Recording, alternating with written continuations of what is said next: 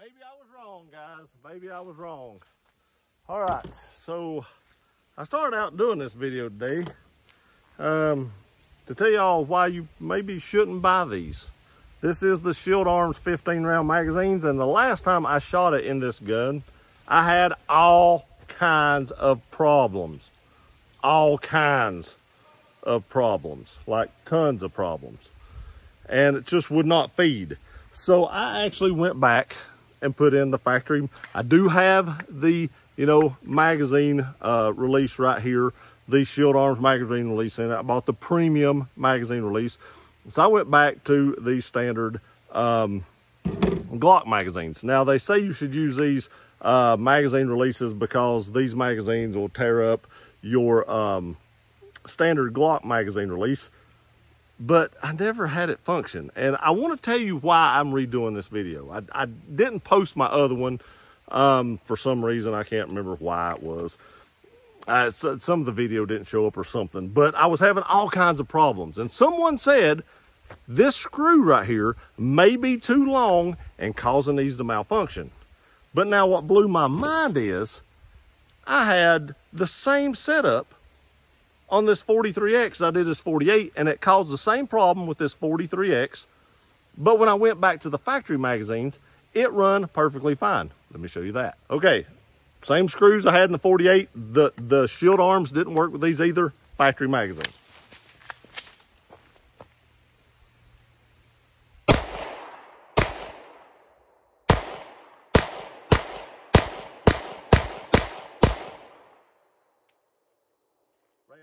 Ran perfect. So no issues. So now tell me something. Maybe you can explain this to me. It seemed to have worked, which blows my mind. But if this screw was too long and it was causing malfunctions with the Shield Arms magazines, why is it not causing malfunctions with this magazine?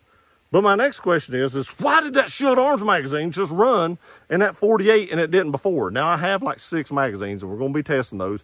Some of them are 15 rounders and some of them are 20 rounders. I'm fixing to load up one of the 20 rounders right now. Don't know if I'm going to go, I'll probably fill it completely full just to give it a chance to malfunction being completely full. But I do have some 20 rounders that we can check out as well, but that's not making any sense. I know you're not supposed to run Shield Arms magazines with the Glock mag release, but it makes me want to do it, and I'm probably going to. Hang on just a second.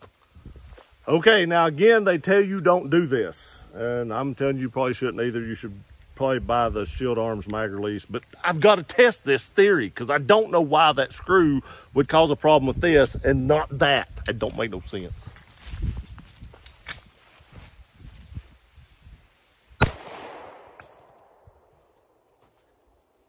Well, I guess that's why you shouldn't choose Glock's mags. It did malfunction, but it's probably because the magazine just fell completely out of the gun. It won't even lock in. For some odd reason, this won't even lock in.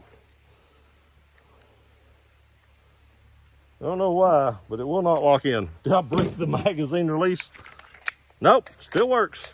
But for some odd reason, the Glock magazine, I thought they would still work. They just would break them or like wear them out. But apparently it doesn't even work. Let me try another one.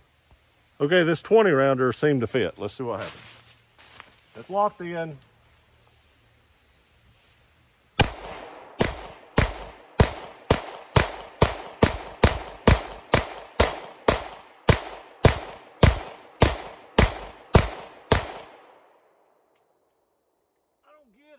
I don't get it.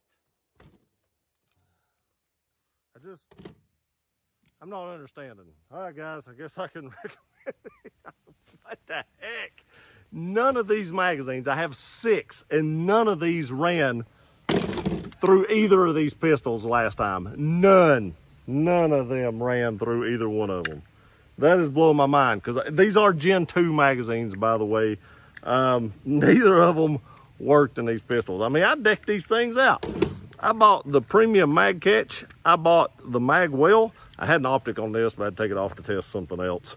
I bought, 6 of these, 3 just 15 rounders for concealed carry. And now I bought the 3 +5 extensions to go on them for a backup magazine. And now they're working. I'm not understanding that at all, because I never had a single one of these function in any of these 2 guns last time. Not one magazine run a whole magazine through either of these guns. Not one. Let me load up some of those other magazines.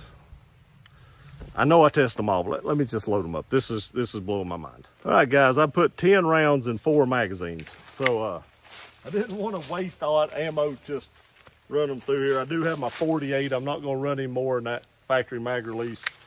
So we're just going to run them through the 48. This is not making any sense at all.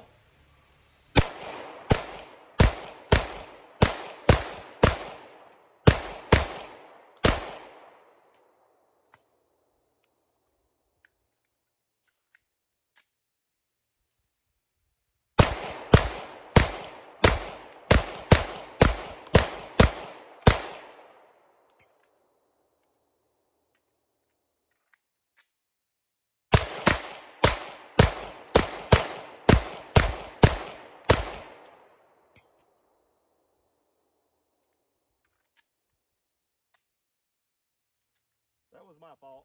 I didn't have the magazine all the way in.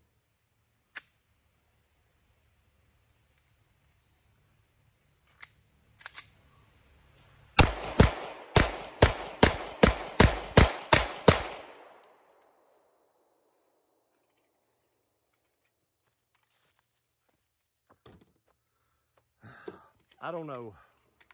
That's crazy. Now, so what my next question is, was it that screw, or did the guns just get broke in or something? I'm not understanding this. Maybe you guys can help me. You guys were the one that said that screw could possibly be hitting that extractor rod in there, which can cause a problem if you're using too long a screw. But there again, I used the same screw in this gun, and it just functioned. I'm not lying to you guys. I never had a single one of those magazines function in either one of these pistols the last time. That's why I took all this stuff out. And now I'm just gonna go home and put it all back in and do some more testing, because that blew my mind. I wanna thank you guys for throwing that out there. And that's the only reason I did this video, is because you said that was, you know, the problem. I don't know if that was the problem or not, but at least now I have more rounds in my 43 and my 48, I guess. That's why I love you guys, because you make me do stuff like this that makes my life better. I appreciate you guys watching this video. Thank you again, because I really didn't think that'd work. I thought this video was going a whole nother direction, and I was going to tell you not to buy these. But now, I guess they're a go as far as it goes right now, until I get a little bit more testing done. I love you guys. See you next time.